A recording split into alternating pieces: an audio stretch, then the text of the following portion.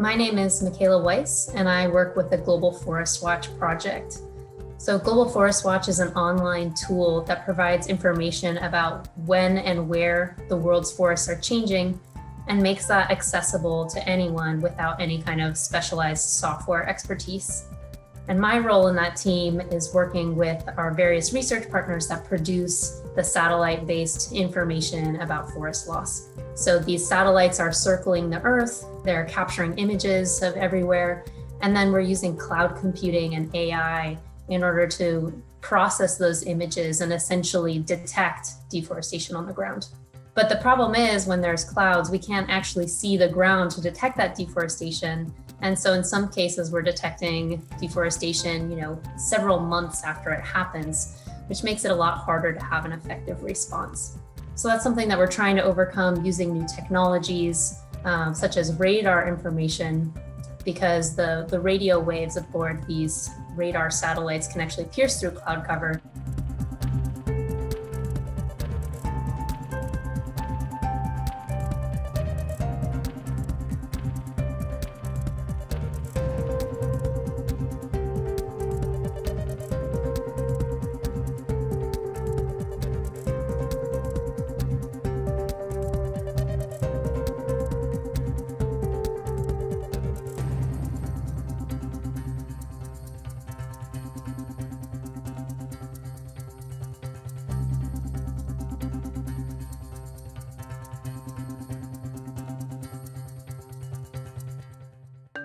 We work a lot with community organizations on the ground or indigenous peoples who have a very particular area that they're interested in and that they're responsible for. We also have a lot of partnerships with governments, protected area staff, people who are responsible for overseeing and preventing illegal activity. So one of the groups that we have worked with is Reforestation US, that works with a number of indigenous communities in the Peruvian Amazon to make use of this information and follow up on deforestation. And so through this process, basically the communities are going out with smartphones, they're equipped with this satellite-based information, and they can find more easily where there are people who are basically invading their land and causing deforestation. And so as a result of this program, they've been able to, one, alert the authorities about what's happening, two, make it clear to the people coming in that, this kind of behavior doesn't happen without consequences.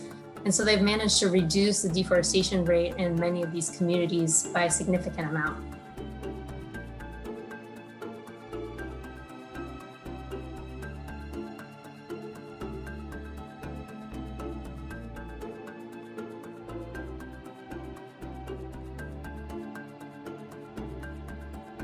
And so we're talking about huge areas of primary rainforests that are being cut down across the tropics, cut down or burned or are part of new roads.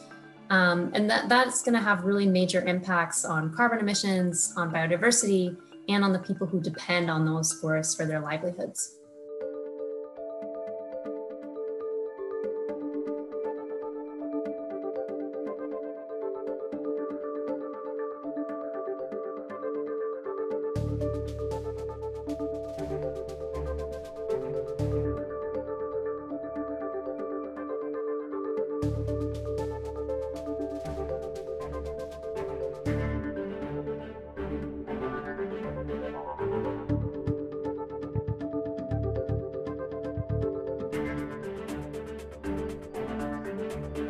One area where we're actually seeing some good news is in Southeast Asia.